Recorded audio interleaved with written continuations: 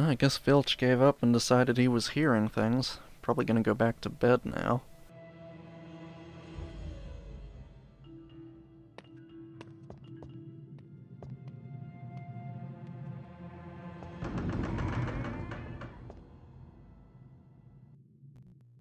Mrs. Norris, I could have sworn I heard footsteps in here, but... yeah, blah. Let's check the library, my sweet. Of course, I would be wrong. He just stays up all night. Probably never goes to bed. Or he just sleeps in the day, I don't even know.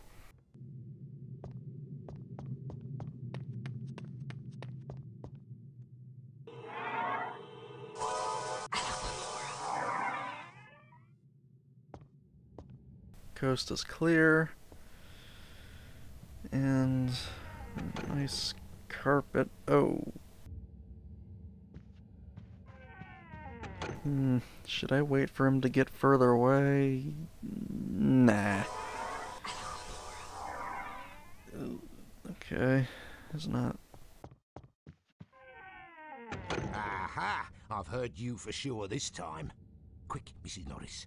You keep watch from above.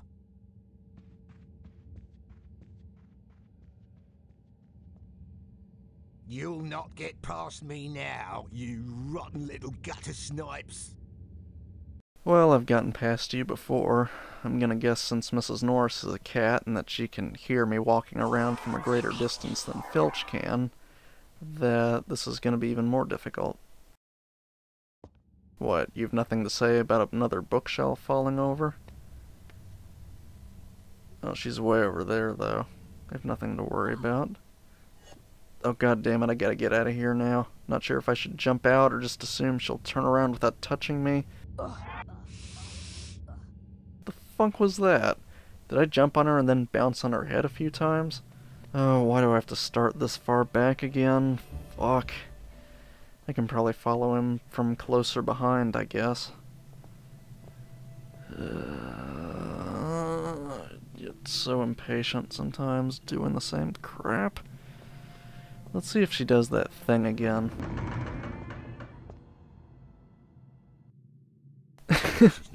Yeah, she does. I heard footsteps in here, but... oh well. yeah, blah.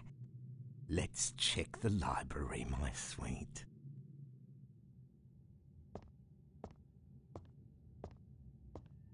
Man, that's a thick fucking wooden door, though.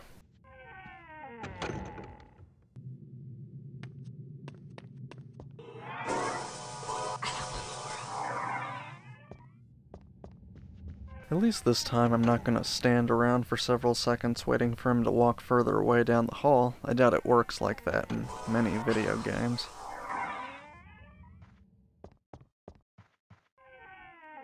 Aha! I've heard you for sure this time.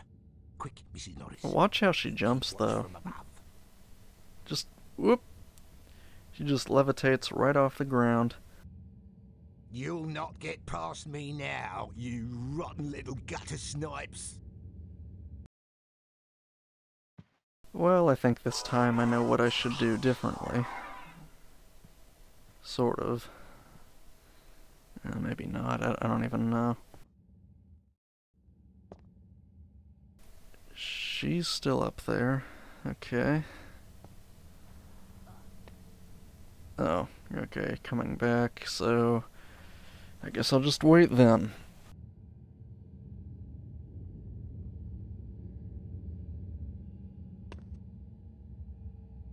And I'll just follow you like butt stench. Slowly, silently, but potentially deadly.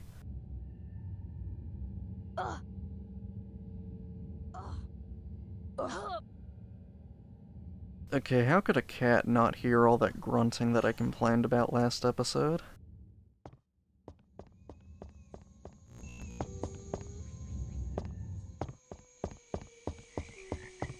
What's that noise? Yeah, he's still there, Harry.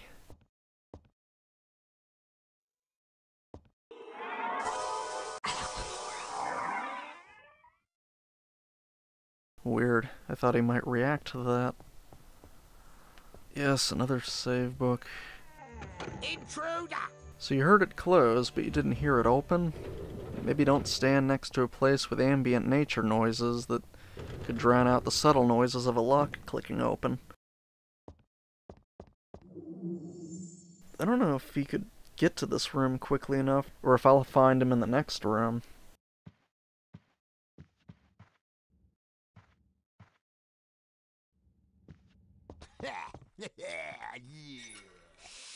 What's going on? Who was that?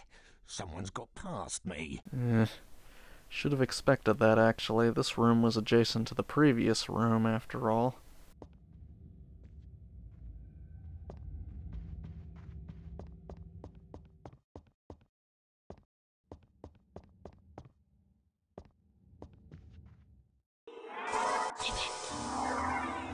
Oh, looky there. It's nearly Headless Nick. Hello, Jesus, fuck, keep your voice down and don't say my name out loud. Oh my god, shut up, shut up, shut up, shut up, shut up, shut up, shut the fucking fuck up already. God damn, Jesus Christ. Shh. Oh, do I have to follow this guy around now after all that? If he can see me under an invisibility cloak, then he should have had enough goddamn sense to know I'm trying to sneak around and not talk to me out loud and not to address me by my name like that. God damn it, Nick. What were you thinking? Looks like he's gonna point me in the right direction now. It's the least he could do, so thanks for that at least. What's going on? Who was that? Someone's got past me. Okay, so now I can jump over him safely. Even though I would expect him to be able to see up the cloak and notice a pair of legs flying over him. Intruder! Intruder! In the Forbidden Corridor! Who the fuck are you yelling at? And I thought the Forbidden Corridor was on the 3rd floor near the entrance to the Defense Against the Dark Arts classroom. I'm pretty sure I'm just passing through the library, which, let's assume it's not the restricted section as was portrayed in the book and film. At least in its entirety. It's certainly not the Forbidden Corridor, though. It's not forbidden or a corridor.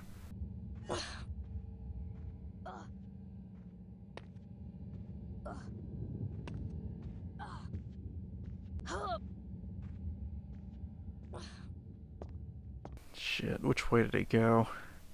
And has neither Filch nor Mrs. Norris noticed that nearly Headless Nick has started floating around near them for the last couple of minutes? Maybe he can turn transparent at will, I don't know.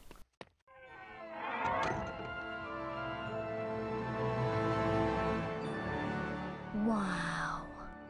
I know, that mirror's backlit. That's some fancy shit right there.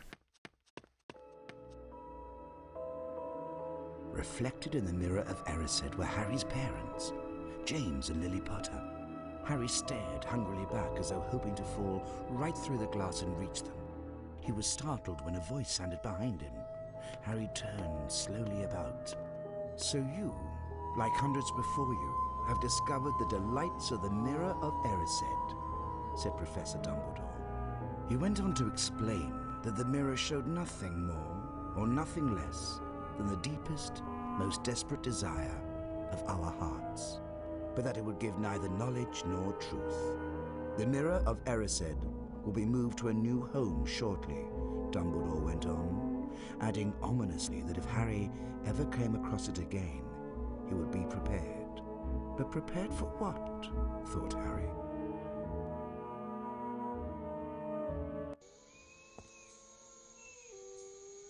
Filthy whelps gave us the slip, Mrs. Norris. I've locked the only door out of here for the sake of me nerves. Stay here and watch the library for a bit, my dear.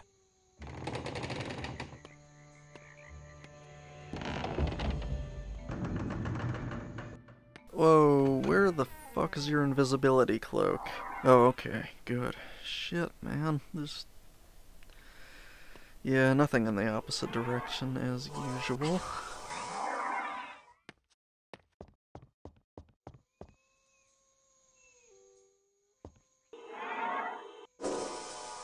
Is that the bookcase Filch went through just now?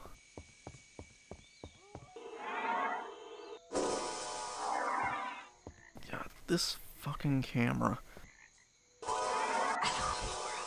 Oh, okay, I just have to stand far enough away from it.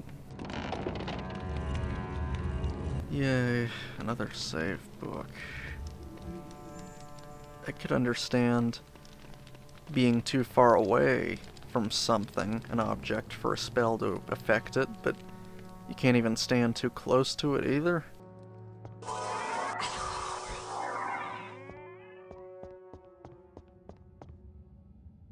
Great, now I can't even seem to find the fucking guy. And I keep forgetting that I should be able to just walk up to things like the railings and be able to climb over them automatically instead of attempting to jump them. Only way out of this room is past that gate. It makes an awful racket. You take that side of the room, and I'll take this one.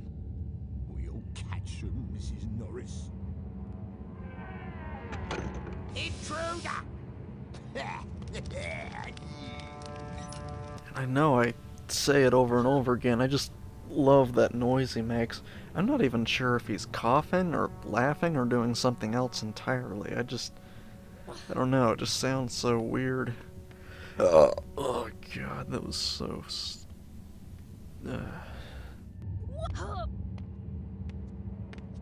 You can barely make those jumps in this game. Okay, now what? What do I do?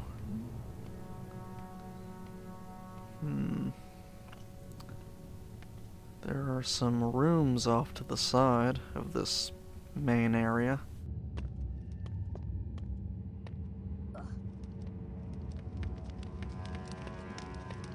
Though, of course, just activate some buttons and I'll be out of here, I hope.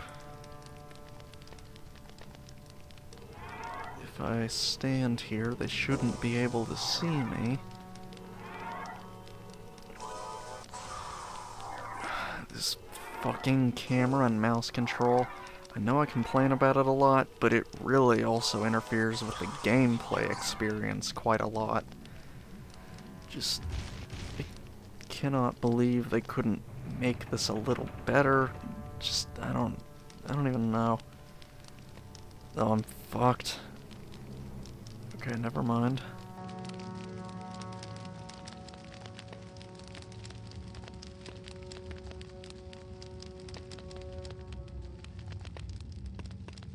Yeah, I've run out of shit to say again.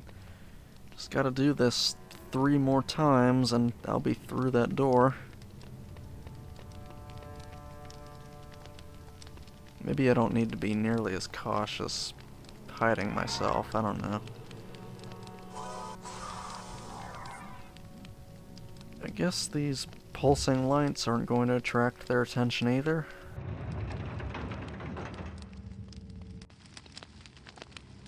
Here he comes again. Oh, wait. Wait. The lantern isn't glowing like it's lit, yet it's producing light. You can see a shadow around his feet. And I like how he holds up his lantern in an already lit room. Yeah, walk away, filthy Filchy. Could you walk any slower, though? You'd think if you were looking for an intruder, you'd walk a bit more quickly, with a sense of urgency.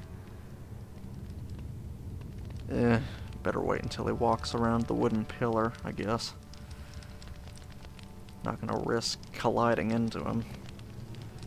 Now, I literally have my back against the wall, watching him pass by me at an uncomfortably close distance.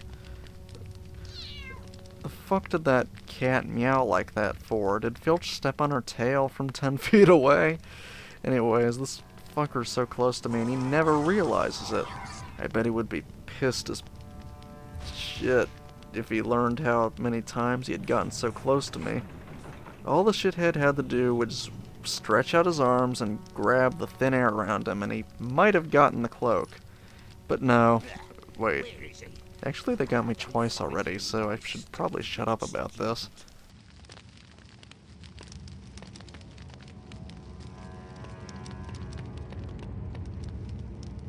Does the Hogwarts castle even need pillars? Can't the ceilings just be supported by more gravity-defying magic?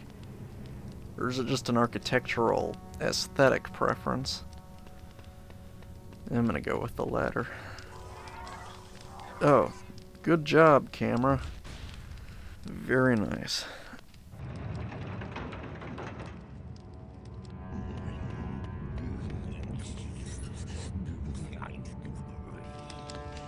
Why didn't you guys just stand in front of two of those side rooms to begin with?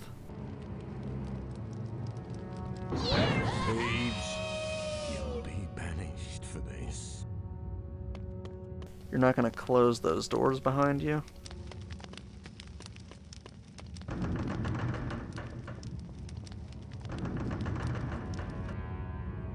Well, unlike your cat, you appear to be very easily distracted. Ah, shit, wrong way.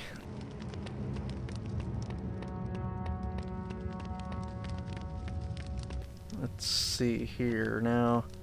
I should be able to distract the cat too with a broken vase. Easy as shit.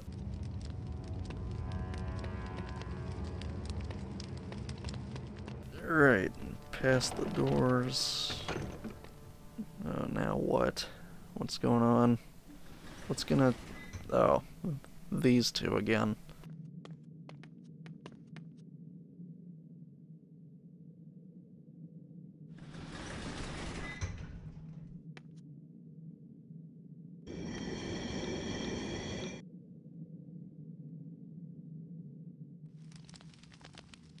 Yeah, of course I'm gonna follow them. I'm sure the game expects me to.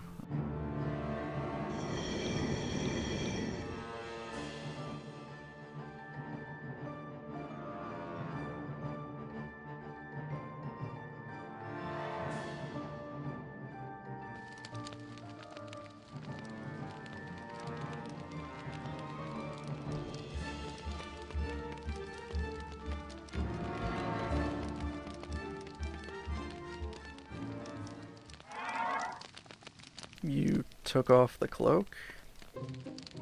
Hey, Harry. Do you have 25 beans for us? You aren't surprised to see me down here with you guys in your secret hideout? Thanks, Harry. We couldn't have done it without you.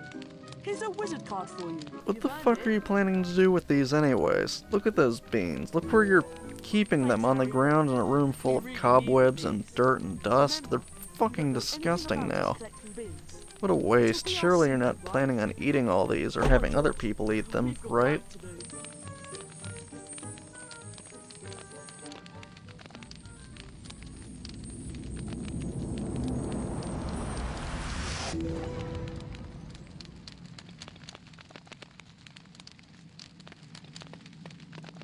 Oh, come on, I can't go in.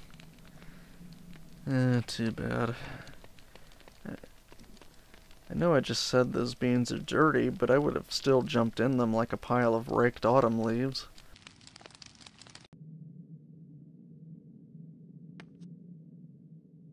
Maybe you should put your invisibility cloak back on?